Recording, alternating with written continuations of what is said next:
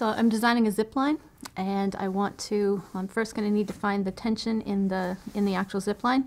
So this is my model. It's got a 100-meter span, but I'm putting a person. I'm going to assume that the person weighs 750 newtons in the middle, okay, as the critical location. I've got two different angles in this scenario. So in my previous examples, all the angles had been the same.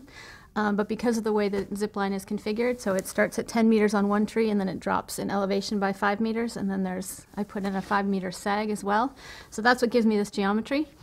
So my first step is I'm going to try to figure out these angles. So I should be able to use geometry to figure out these angles. So I can take the inverse tangent of, in this case, it would be 10 meters over 50 meters. And I find that that angle, theta 1, is 11.3 degrees. Okay. So that is this angle. That was just based on geometry. And my second angle, similarly, I will take the inverse tangent of, in this case, 5 meters over the 50 meters. And that one is 5.7. That's 5.7.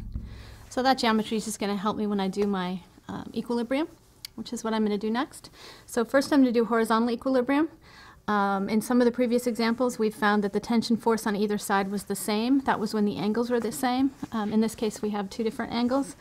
So I will use that and do horizontal equilibrium and maintain the two angles. So I have T1 acting to the right, or let's start with T2, times the cosine of that smaller angle, 5.7 degrees, minus T1 times the cosine of 11.3 degrees. That's all that's acting horizontally, and that equals 0. So I can't solve for any one directly, but I'm going to put one in terms of the other. I'm going to solve for T1, since that happens to be the bigger one. That's T2 cos 5.7 degrees over cosine of 11.3, just solving this equation, and that turns out to be 1.015 times T2. So they're very close, but they're slightly different, and I will take that into consideration. So I have T1 in terms of T2. And now I'm going to move on and do vertical equilibrium. So I will sum my forces in the y direction. Okay. And I have T1 and T2, the sine components acting vertically. So T1 sine of 11.3 degrees plus T2 sine of 5.7 degrees, and then acting downward is 750 newtons. Okay. And that's all we have, and set that equal to 0. I have two unknowns currently, but I can substitute in for T1 this T2 quantity. That's what I did before. Yep, T1. And I can actually solve. Okay. And I'm going to solve this. I'm going to solve it actually for T1. T1 is going to be 25 newtons. The way I have it set up, I'd solve for T2 first and then plug it back in and get T1. And I'm not showing that exact step, but it's an algebraic equation that I could solve for T1. T1 happens to be the larger of these forces, so I'm going to refer to that as my critical force, and that is what I'm going to use moving forward. So I have the force, but my goal was to actually design this cable. So I'm going to move on and design the cable. Now by designing, in this case, I mean I want to come up with the diameter of the cable that I want to use.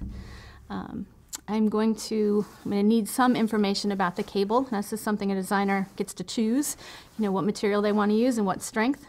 I'm going to assume that I'm using a steel with an allowable stress, a certain allowable stress. I'm going to choose a fairly high allowable stress, 150,000 kilonewtons per meter squared, a fairly common allowable stress for steel. That's my allowable stress, and I know I want to keep my stress in the cable. So in this case, it's T1. If I want to compute stress, when I have a tension force, I just take the tension force, in this case T1, and divide by the cross-sectional area. That'll give me the stress in the cable. And I know I want to keep that less than my allowable stress, which is steel in this case. Okay. So I could take this value, substitute it in for the allowable stress, and take T1 and substitute it in there. Then my only unknown is the cross-sectional area. So I can solve for the cross-sectional area, move that up to the other side and the allowable stress down. I get that the area has to be greater than this T1 over the allowable stress. Okay. T1 was 2,525 newtons. I'm going to change that to kilonewtons. 2.525 kilonewtons. Divide by the allowable stress of 150,000 kilonewtons per meter squared. That tells me that the area has to be greater than 16.83 millimeters squared. I'm using a round cable out of steel. That's my assumption. So I know that is equal to the across the area of a circle is pi r squared, where r is the radius. So I could solve for the radius. And the radius we find is 2.3 millimeters, which means that my diameter is 4.6 millimeters. This is the minimum required diameter. I would probably put a factor of safety on this. For zip lines, it's fairly common to use a factor of safety of 3, which means I would multiply this value by 3, and my design would be for a diameter that was 3 times 4.6, or 13.8 millimeters. That's a fairly big cable. If I wanted to reduce that cable, there's different things I could do. Probably the easiest would be to use a higher strength steel, but those are the different things an engineer would play around with in this design.